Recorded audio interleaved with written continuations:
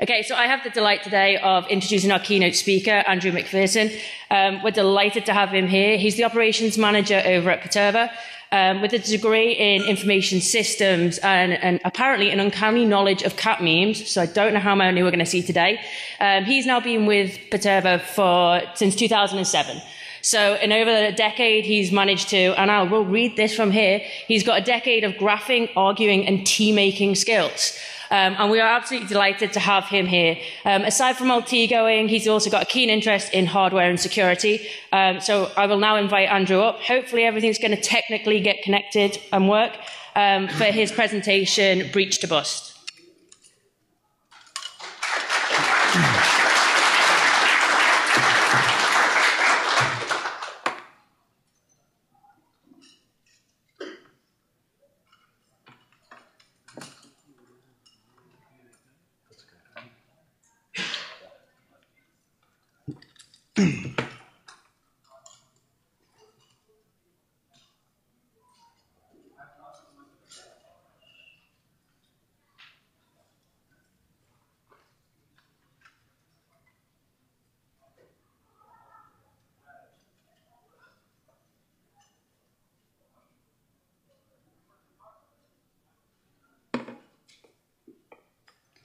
Okay, hi everyone.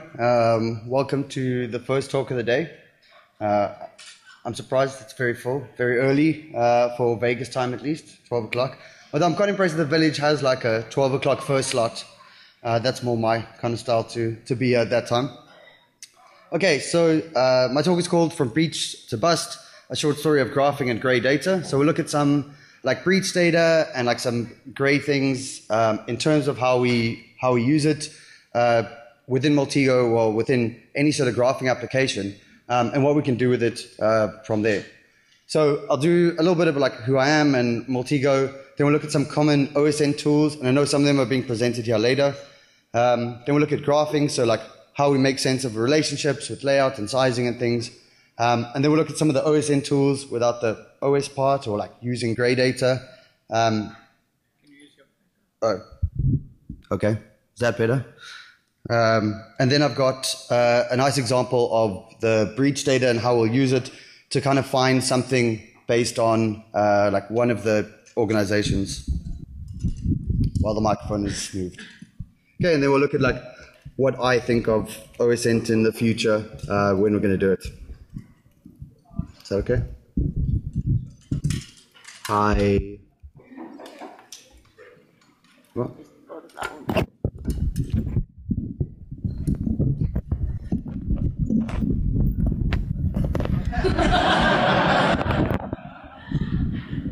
I mean, yeah, that's right near my face. Sorry, boss. That's fine. Okay, can everyone hear me now? Maybe? Oh, okay. I'm just gonna switch to this one then. Can everyone hear me now? Yeah. Okay. This one better. Okay. Unfortunately, now you have to hear the whole talk at the back. Okay, so we'll start. My name is Andrew McPherson. Andrew Mohawk on Twitter. I've been at Paterva for about 10 or 11 years. So I have an information science degree. I spend a lot of time on flights. As you can see there, I've solved the game 2048. It's the only thing on my phone. A lot of times. Generally, I talk too fast. I'll try fix that. Also, last year, my hair was white. My friends are terrible, so they called me Malfoy for a long time. They don't let me have that, let that go. And then I'm part of this thing called ShameCon. Okay, so just a little disclaimer at the beginning. Like, this is not a sponsored talk, right? I know that, like, as Paterva, we do give some licenses for the prizes, but, like, this is not related to that. Then some of the information that we have, like, it might show details about individuals who work like an organization, but, like, just be reasonable human beings. Like, don't go and say, like, oh, we're going to find it, or tweet at them, or share that, or go and look it up. And I think that's quite an important part of like OSN. Like, as soon as you get sensitive data on someone, like, it might be cool to show your friends, but like, it's not really that cool to be like, here's everything about a person without the consent and everything. Then this is not going to be a vendor talk. Like, so I'm going to use Multigo a lot, but I've also been there for like 11 years. Any sort of problem that I see, I try and solve with Multigo. So someone's like, where should we go eat? I'm like, I got a graph for this. So I'll be using the tool, but like I'll talk about like, hey, we can do this in many different ways. And actually some of the talks later use some of the stuff that I'm talking about. Then I do have some demos, so if that works, good, that'll be great. Okay, so if you need to know what Multigo is, you can go to our website. There's a ton of tutorials and videos, but basically it's an application that looks like this, right? You can drag in like any sort of information. You can change it to whatever you want, and then you have the ability to run like a set piece of code. It's like a very small thing that takes one type of information to another, right? That's the key concept of it. You just, here for example, I'm just looking up the MX records, and then I could take that piece of information, and these are just MX records, but they could be anything. That could be someone's name or an ID number, anything else. And then I can take those to another level, right? So we're just graphing stuff out. And each one of those small, what we call transformations, is like a small piece of code or small application that we can integrate with. Okay, so I have this slide, so I talk slower. Okay, I'm talking slower. So if we look at like OSINT and some of the stuff that we do, it's one thing that I find really interesting is that if I talk to someone who does this, they've got like a whole tool set of tools, right? If you need to get like historical Twitter data, there's like 6 or 7 different repos that you can go to, different applications that you can use. And everyone that I speak to has like a ton of different ones, right? Like if I speak to someone, they'll be like, have you heard of this tool? I'll be like, no, that's weird, right? Because there's like thousands of them. So some of the ones that people use commonly, I mean, things like the Harvester, Recon NG, have been formed Intel techniques, so like the web interface, skip trace, and some of these are being used later today as the tool demos. But basically, like all of these have a function where you can use the tool to get some sort of information, right? So these are what I call single layer tools. And basically what you do is you provide some sort of input, like whether it's email address or username, IP address, whatever kind of stuff that they've got, and then they'll go and mine it or do whatever. So here's just an example of Recon NG. So this actually I stole from a video, but it's from booking.com, and it just looked for like host names, email addresses, and then it generated this output, right? So it's a single layer output. It's like one page, and it says, here's all your stuff that you've got, or they can just produce the output on the command line or any other way that you do it. And these tools are really good. Like we need these tools, we need more of them. But I'm going to talk about like where we go from using something on a single layer, or what I call single layer tools. So if we look at something like that's on a single layer, so anytime we can click through something, like it's a page, and say for example, this is just an example that I did earlier, but let's say that you could look up a VIN number. Like you can go to the DMV website and you can say, I put in someone's name and I get the VIN number of a car, right, of their engine. So that makes sense. People write a tool, they say, okay, I'll go from this piece of information to the other. That's fantastic, that helps. But unless we can pivot on that information, then we're going to start losing stuff. So here, I've just got an example. So the top left is Andrew McPherson, that's me, I'm good. I can go from like my name to a VIN number or my name to a social security number. Like maybe there's a site that leaks it, something that I've used to get that. But what I can do in the second example is I've said, okay, I'll take the things at the bottom, and now I've run it again. I said, okay, well, I've got a VIN number. Show me the people associated with it. And with that, it just points back to me, which is how it should, right? There shouldn't be other people associated with my social security number or with my VIN number or anything like that. So that's really nice for me. It kind of makes sense here. But as soon as I go to these people who are obviously bad, so that's Badger McBaddison. It's like me, but very bad. And here I can see, okay, there's social security number and a VIN number. But as soon as in the second step, I say, okay, well, let me see who else has these social security numbers. Then I get, oh, there's another person who's sharing it, or there's 2 other people with a car. And obviously that's something we want to look at that's bad in terms of this kind of data. So you can kind of think of it like a phone book. So if I've got a phone book, I can be like, okay, I go through the phone book and I say, here's Andrew, and here's his telephone number, right? So I can call him, that's fantastic. It serves its purpose. But as soon as I want to find out like who else has the same number that I do, like I have to go through the whole phone book, right? And that's a pain. Like we need to be able to have a way to say, okay, if I can go from one direction, then I want to be able to pivot back to go in another direction for that. Okay, so I'm going to do a little bit of like graphing and the graph theory, but of course my slides are done with Multigo, but like there's tons of stuff that's available, right? There's like D3 and Gephi and stuff, and especially like the hard work that the Google Chrome team put into JavaScript. Like those JavaScript libraries now are fast, And there are options that you can have in terms of graphing different stuff. So obviously, since I've worked at Perturba for 11 years, like there's no way I can even see a graph that's not multi-go. And there's two basic things that I'm going to talk about here. So the first is like, if we look at orders, so a lot of the time we want to say, okay, we're only going to find good stuff after like a certain amount of orders. So basically the number of orders is bigger than 2. And if we look at the first one, then we have like fast single order links. So an example I give is like, let's say you've got 5 individuals or 5 aliases or 5 names that you need to look up, right? What you can do, you can just be like, okay, I go to Google, I put in the names, go to whatever search engine you use, and I go through the results, right? I write them all down, I put them in an Excel sheet. That's awesome. You'll have it for one person, then you go to the next person, and now you've got these, but now you don't have any correlation between them, right? Maybe I'll say, okay, well, actually, I've seen the same person's name on one page, but what you'd like to do is you'd like to say, okay, I've got 5 different people, show me all the results, so that I can see, like, hey, these 5 people, 3 of them are mentioned on the same website, maybe different pages, but now I can say, like, hey, this is probably somewhere that they're all connecting on, even if it's not public. So I can look at, like, the metadata around it, essentially, to be able to do that. And then also, like, the things that do the first order stuff are those single layer tools, stuff that, like, let you quickly take one type of information to another. So here at the top, what I've done is there's something called built with, and you can go and look at what's in the page in terms of relationships. It just shows you like Google Analytics and things, because what I wanted to find in this example was that I can see, okay, does anyone share the same Google Analytics code, right? Because then I know like, oh, they're all probably connected to the same account. This is something that's useful for me. But I'm not going to go to every single page. Like I'm going to run a script or I'm going to run an application. And over here, I've taken 3 different websites, so just perturba.com, absa.co.za, and nsa.gov. Right? And I just said, show me these relationships. Go through the pages, get that out. And here it's got those different results. Okay, but now because I can pivot on it, I can get to a second order, this is where it becomes more useful. So over here, you can see that there's a couple of different sites, like for perturba.com, there's one of our blogs.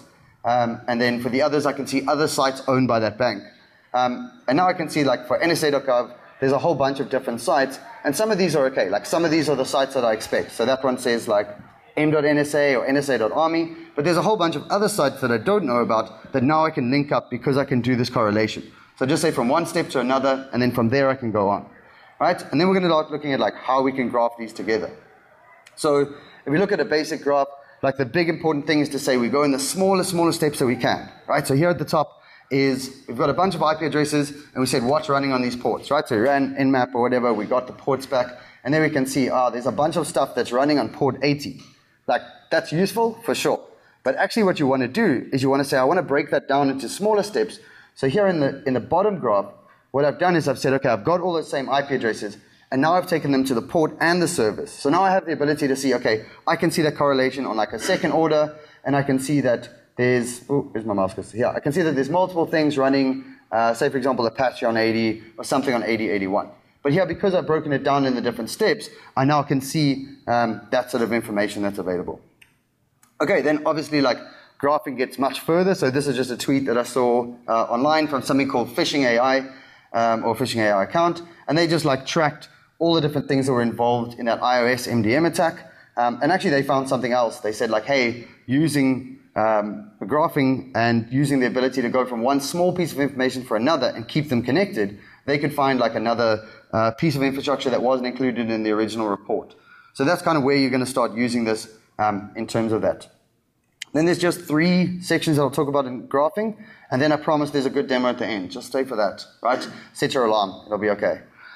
So the first thing is that there's different layouts. So that's how stuff is laid out, right? And this actually makes sense. So when I look at other graphing tools, a lot of the time they just have like a fixed layout, and it's usually this one at the bottom right. But what you want to do is you want to have these layouts. So the first one is just called hierarchical. You just go from one step to another. So if you're doing like a very structured investigation or something on network level, like that makes sense to use, right? But if you're using it on people, you're not going to use that layer. Then the second one that I've got is called circular, right? Because it makes things in a circle. It's very clever, these names. So this one is basically all the things that are connected are in that big circle in the middle, and if they're not connected to each other, then they're further outside, right? So I can quickly say, hey, these things in the middle, these count, that's what I'm looking for, right? And then the last one is called organic. So what that does is it just puts stuff as close together as they are related, which is super useful if you're looking at like social networks or something like that, because I can say, well, okay, if I've got, let's say, my account on whatever, Facebook, Twitter, any of the social networks, I can say, show me all my friends, and I can get all my friends out, right? Everyone that I know, and then I can say, show me all of their friends. And because they're connected on organic, so they're placed on the graph how close they are together, I'll see like different clusters. So I see things like, oh, all the work people know each other and some of them know me, so that will be a cluster, or all the people who are family members, all the people who are from the same town. So that you can kind of use to say, okay, cool, we can look at that. And actually we did an investigation a while ago where someone was like doing something ridiculous like selling meth on Facebook. And they'd become friends with all the people that they were selling to, right? Which, if you're going to do this, don't become friends with them. Right? Just like a 101 on that. But they found like, okay, so we looked at the graph and we looked at these relationships, and obviously there were like a lot of people who were like friends or family, like a cluster that you could see, and then there was just like one huge cluster of everyone that didn't know anyone else in the graph, was further away, and then only connected to the target that we're looking at. And of course, like if you figure out that some of those people were buying, like the rest of them were probably buying as well, right? So you need the different layouts to be like, cool, we can figure out where to go from here. Then the next thing is sizing. So because we are people that are really good at being able to spot like patterns and stuff, we want to use as much in terms of the layout and the sizing that allow us to identify this stuff. So we say, for example, here, we'll say, okay, well, show me things that are important on the graph. Show me things that have got lots of connections coming in, right? Stuff I want to see. But if I look at this one over here, this makes sense because if I just said, okay, only the amount of nodes connecting to this, that's what I want to size on, right? You don't want to do that. So this first one over here just says there's two things that come into one other piece of information, okay? So we're not going to make that the same as something where there's two things that come into one piece of information, but have separate parts, right? It's what's called diverse descent. Because here you have something like, oh, there's someone that has a typo in their name, and they both come to the same whatever piece of information, then I don't care that much about that, but I care if I've got two like completely discrete parts that go to one piece of information, right? Because then I'm saying, hey, lots of stuff is pointing to this. So here we can look at like, you want to change the size and the shape based on what information you've got.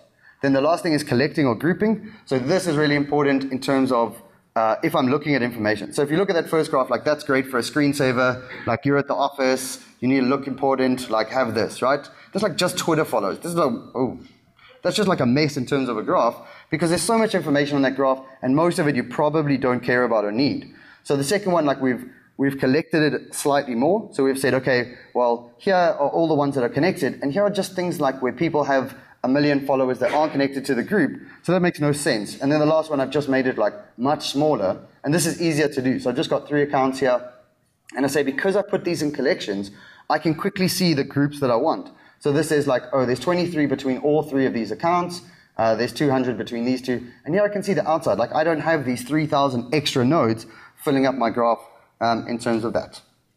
Okay, so just want to show you a demo of this quickly.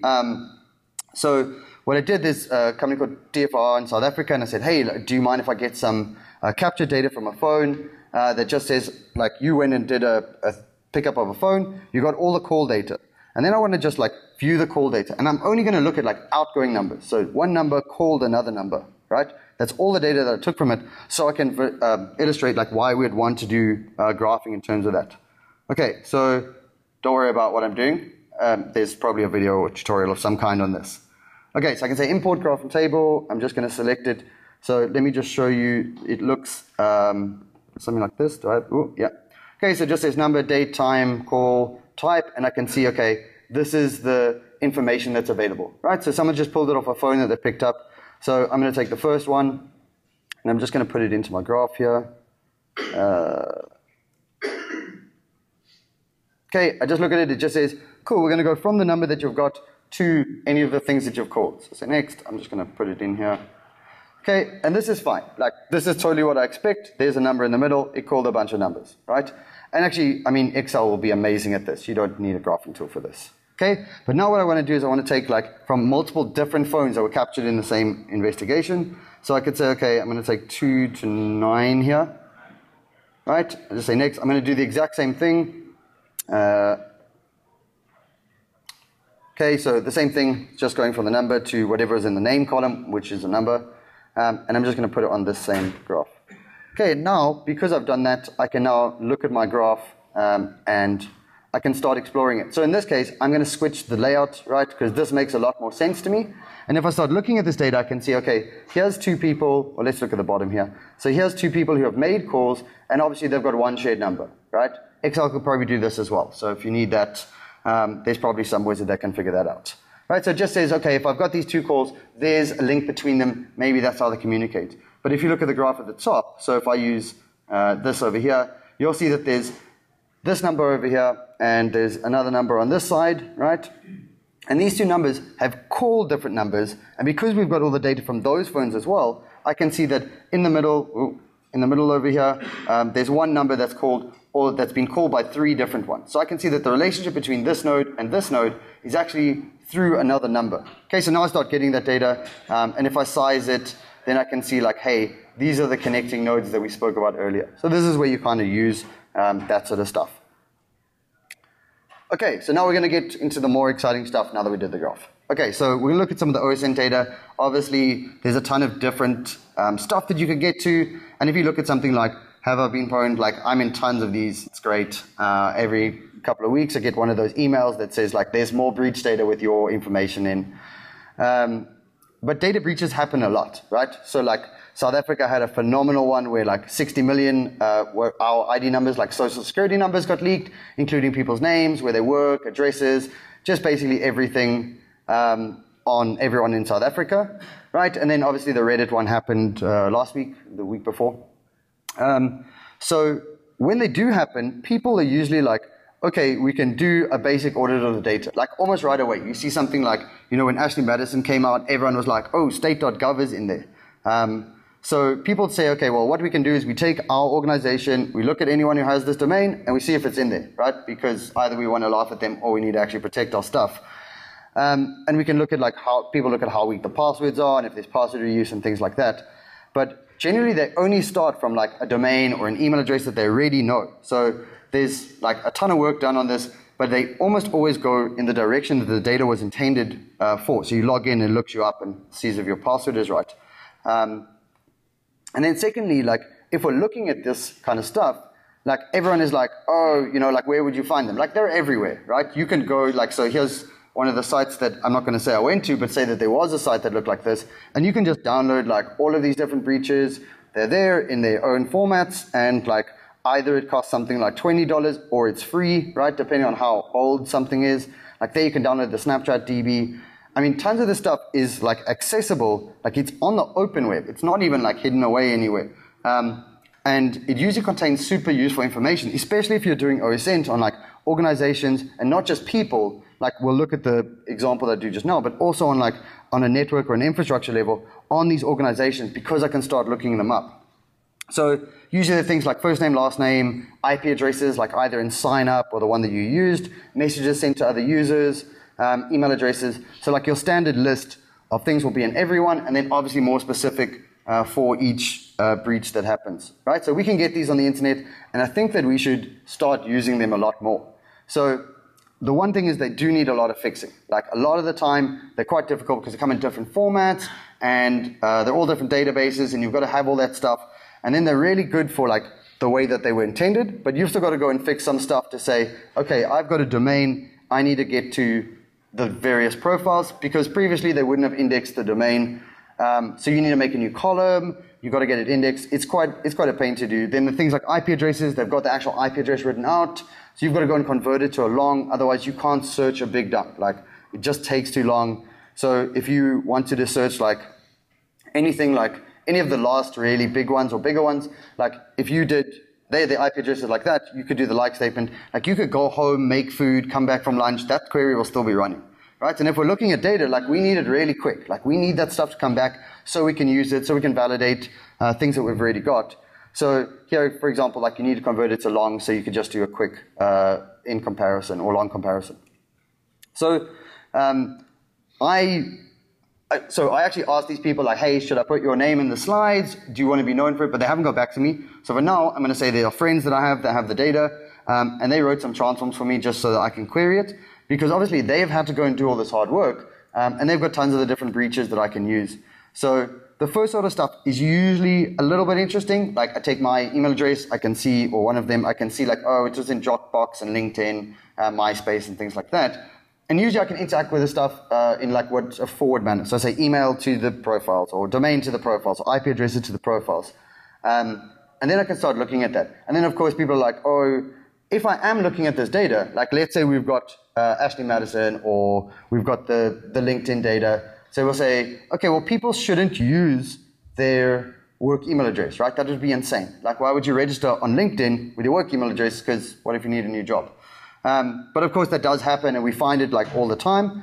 So, but actually if we're trying to target people who like, so for example, we'll look at like the CIA or FBI, like if you registered with your FBI or CIA email address on MySpace or like Dropbox, like that's pretty bad, right? That's a bad idea. Like even on like Ashley Madison, like you're sitting at work, you're like, I'm going to use my work email address. That would be insane, right? So of the like 10 people who are in there who have done that, like those are not the people I want to target. Or maybe they are the people I want to target, right? Because they've done that from work.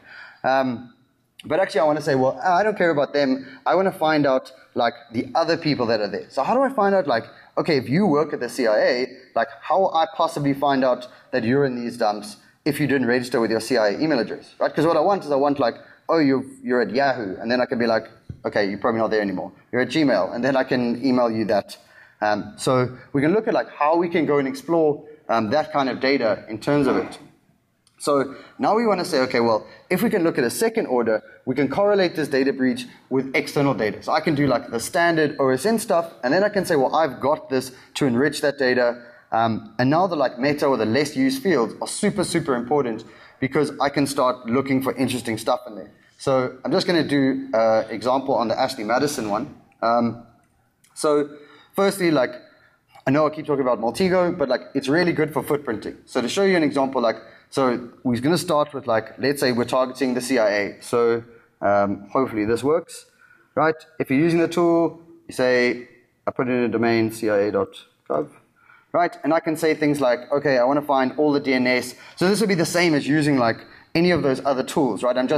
It's just built into this, but you do with anything. So I say, just show me all the DNS, and you get like a bunch of different information that comes out. So their name servers are on Akamai, but I can see some of the websites. I can see like they've got Relay 203, whatever this stuff is, right? So I've got a lot of this, and then I can say, okay, well, I take all of this and I look at it in terms of an IP address, and then I can take an IP address to a net block. But basically I can footprint this stuff, and actually with the way that we do it, you don't even need to know what you're doing in terms of a footprint, right? So one of the things that you can do is like, because we're automating all this stuff, obviously we also look at some of that. So I say, I've got a domain here, and I say cia.gov, and now instead of having to go through all of that, I'll show you like everyone here, I could just say, I run this thing called a footprint L1, and it just automates this thing. So look, like I don't have to touch the computer, and then it will go through this process, and then eventually I'll have the kind of basic level network stuff for this organization, right? So in this case, the CIA. Because what I want to do is I want to say, well, if I can figure out all of the network space, then I can start saying, well, is there network space anywhere else on the internet? And then I can start saying, well, if I can figure out where they come from, are they in any of these breaches, so that I can start using this. So the one way that I can do it, so here, look, we just did a footprint. Like here's the picture over here. There's that 198.81. Everyone remember that? Okay, because it should be this one, I guess. So this one over here is 198.81.129, right? So this is the data. Like we're not making this up. So then what I can do is I can say, okay, awesome. If I've got this network block, like this is their network, this is where the CIA comes from, I can go look on things like Wikipedia, which is my favorite, right? Because I can say, from this network block, what pages have been edited, okay? And the CIA loves to edit, my favorite of all time, this page called Lightsaber Combat, right? So I just imagine like they're there at the office being like, can't believe someone made a change to my page again. And then they're going back and they're editing that page. And of course, if they're not logged in, like it logs their email, their IP address, right? If they are logged in, it has a username. But if they just go and edit a page, like we get their IP address. So here already we said, okay, we use some OSN stuff, we've got the CIA's network, we've got the IP addresses, and now I can see like if anywhere in those net blocks they've edited a Wikipedia page, I know that's how they get onto the internet, right? Because if you work there, like they're not like, oh, just go browse the internet from your computer. It's fine. Like it has to go through like some sort of device, or it's like some IP address that's checking that you're not like stealing all the data, maybe. I don't know how it works. Making sure that you're not like doing anything. But because I have that, I now know that those particular IP addresses have access to the internet and they have access to the inside network, right? Because people who work there are using it to edit the lightsaber combat page, because it's very important work that they do over there.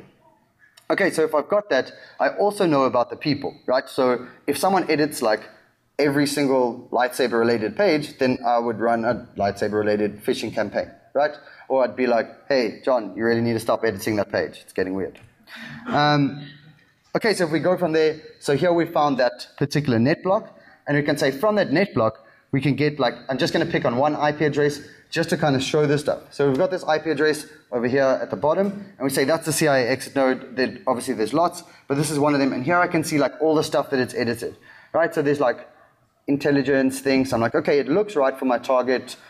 This is the kind of information that we're using. And now we can start exploring, okay, if we've got that exit node, can we go into the breach data? Because remember, like, if they logged into Ashley Madison, like, it logged their IP address. So they're sure they're not using CIA.gov as their email address on the account, but they are using that IP address because they're using it from work. Like, if he's editing lightsaber combat at work, like, he's probably doing a lot of stuff that's not work-related.